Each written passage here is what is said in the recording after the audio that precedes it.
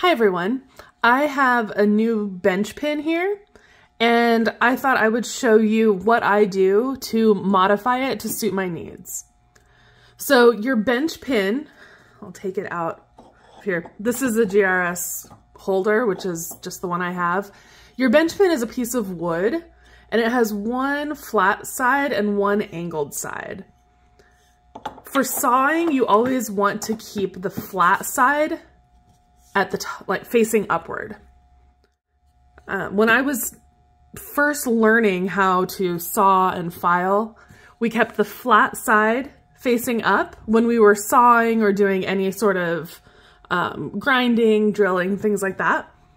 And then we would flip it over so that the angled side was facing up whenever we filed something.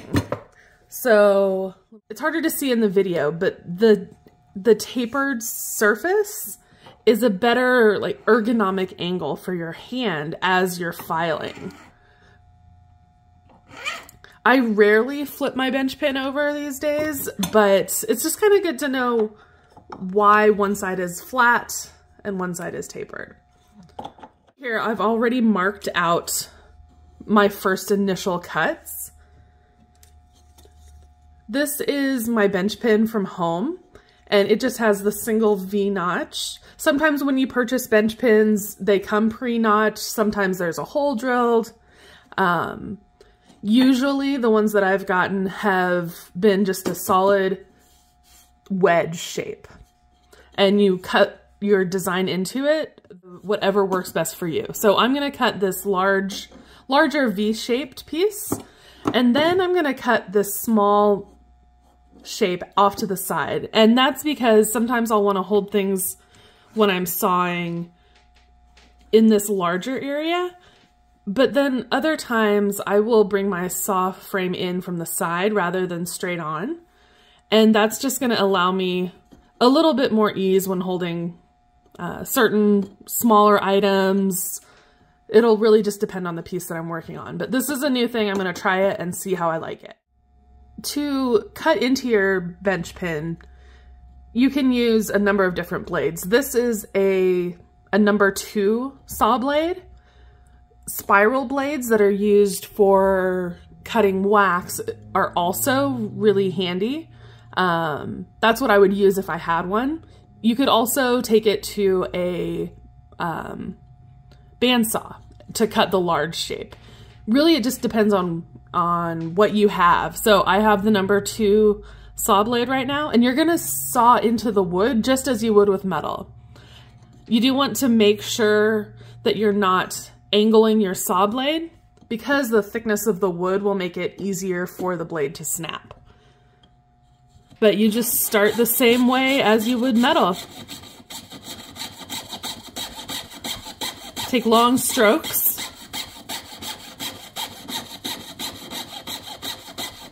And this can be any shape you like. So if you prefer a wider V, go ahead and cut a wider V. I'm just gonna cut this narrow one just because that's my preference. And it will take a little bit longer because you are cutting through very thick material. Back here, the wood's more than a ½ inch thick, so it's gonna take a little while. I've cut one side of the V, so I'm gonna start from this side and cut the other side.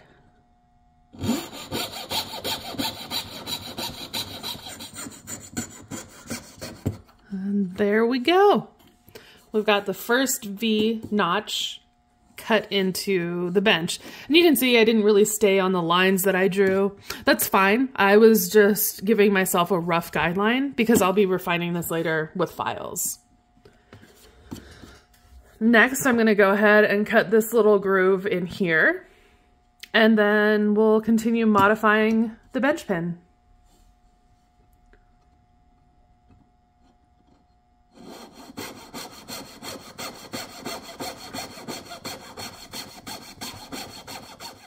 These are the 2 pieces that I have removed from my bench pin.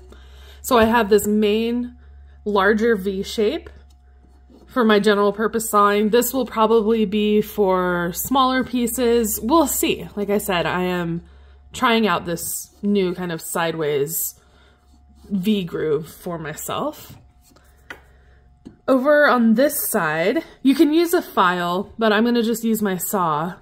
I'm going to cut a much smaller V groove for holding really tiny things while I saw.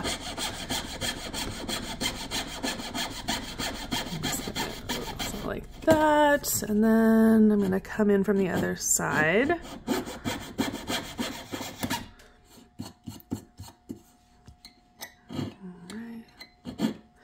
Your bench pin is a consumable, and it's designed to be fully customized and modified for what you need it to do. This smaller V over here, you can see my previous bench pin also has one, is good for holding really tiny items while you're sawing.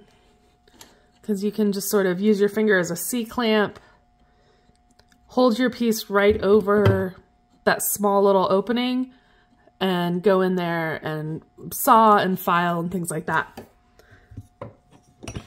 I'm also going to cut a V groove in the front here. These front grooves are good for resting rings on when you're filing. They're just good for holding other small components against your bench pin while you're working.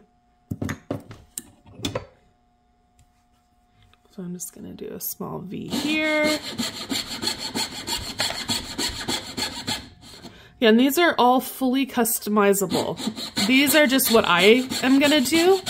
But if you think, oh, I think it'll be easier if I have a V groove over here, okay, let's do, let's make a V groove over there.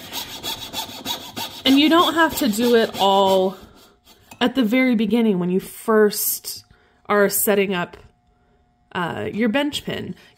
Cut the grooves that you know you'll use, and then as you're working, if something becomes a little more difficult to hold, take a file to your bench pin, make a notch in it, carve a groove into it, modify it as you go. But I'll take it out so you can see. Here's what we've done so far. Now all I'm going to do is I'm going to carve a little depression up here so that, say you're setting stones, it gives you a little trough where you can place small items and so they don't roll off your bench pin. I will probably also file like a slight groove in here for maybe holding tubing while I cut it.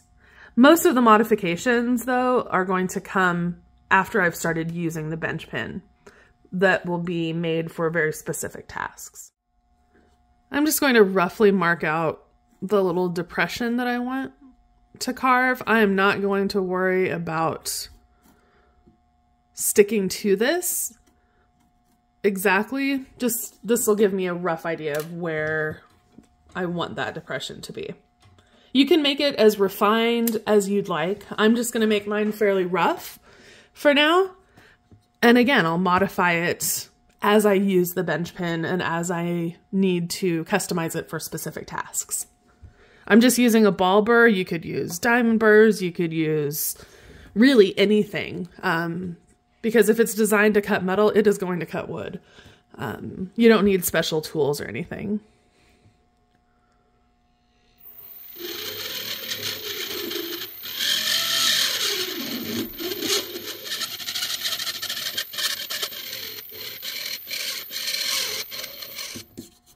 You can see I've started to cut a slight groove here. I'm going to keep doing that until this whole shape is hollowed out.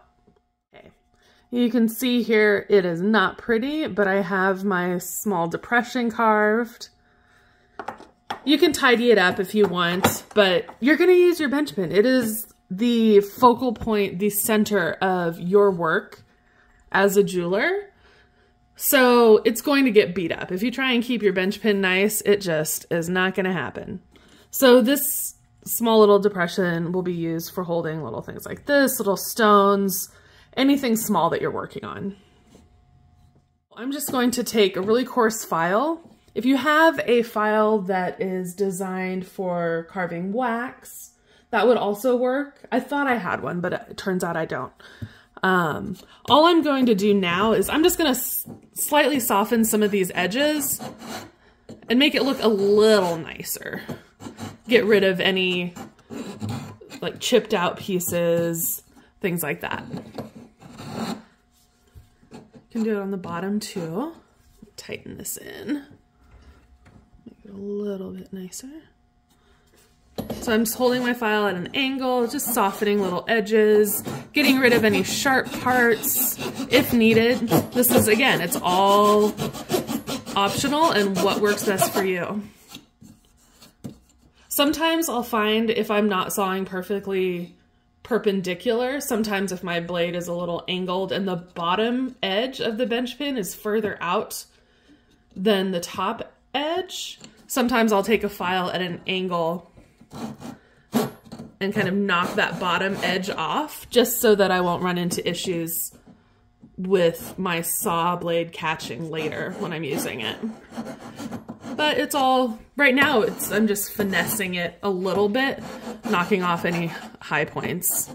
Again, use whatever file you want.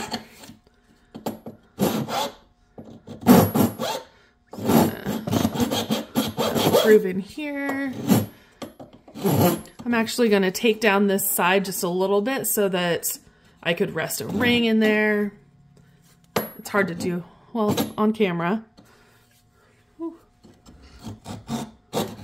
I'm just going to round this off a little bit. Online, if you search for bench pin modifications, you'll find a whole bunch of different resources and you'll be able to see what other people do, because it is very, very personal. There's not something that's going to work for everyone, but these few little tips will be enough to kind of get you started and get you used to modifying your bench.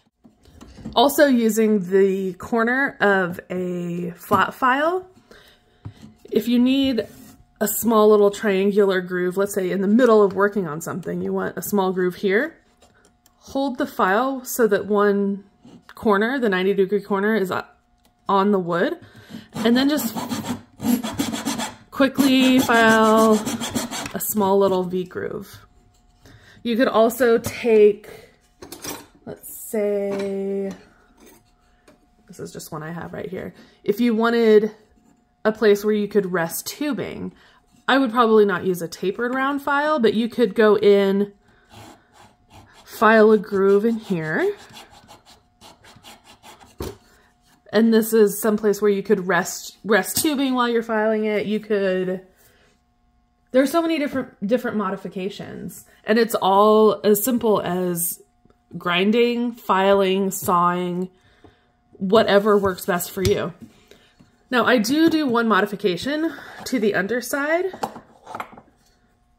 and that is to file a tapered groove here for filing a taper on a piece of wire. So I'll show you that really quick. I'm using the corner of my flat file.